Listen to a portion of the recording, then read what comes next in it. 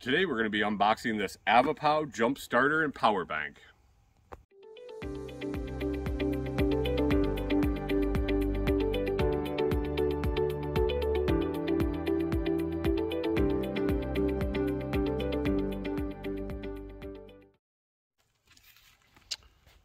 Alright, so we asked for this power bank for Christmas. We wanted to have something in case our truck dies and we're out in the middle of nowhere, we're able to jump it. Also, it's a nice power bank, and we're really starting to try to figure out different ways to store excess solar when we get it, so we have it available when we're not getting the solar. So we're picking up some power banks. I got some other videos I'm going to be doing, unboxing some different batteries that we picked up for the holiday season. We put them on our Christmas list, and our family was nice enough to send them to us. So yeah, be sure to subscribe and check out for those videos too. But let's get this open, see what you get with it. This had some pretty decent ratings on Amazon. I checked it out. There was a bunch. They're all very similar. We have an F250, which a gas-powered F250, which we need a larger power bank to, larger jump pack to get that started. So we went with this one.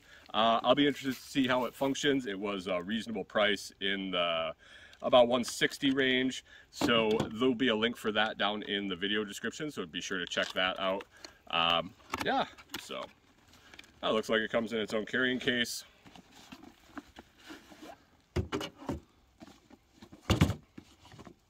Nice hard case, zippered in the middle.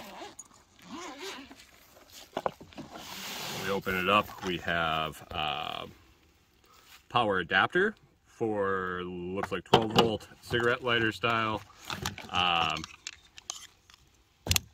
Nice heavy duty clamps for jumping the truck, and cable to plug that in.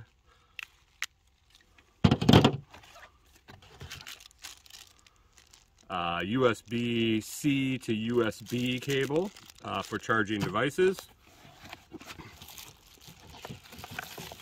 To the side, we have the battery.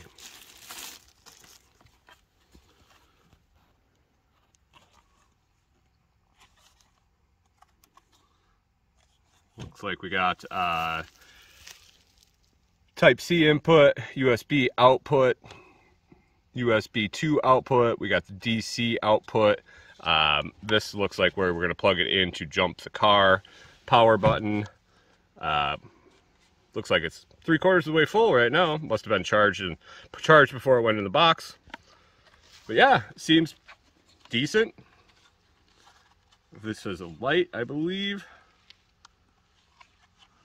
Could be wrong. But I'm gonna have to go through the instructions. Also came with an instruction manual. Make sure I figure out how everything works. I will give it a few run-throughs, see what I can do, see what I think of it, and definitely do a review video. So, like I said, like the video, subscribe to the channel, check us out, and hope you enjoy our stuff. We'll talk to you soon.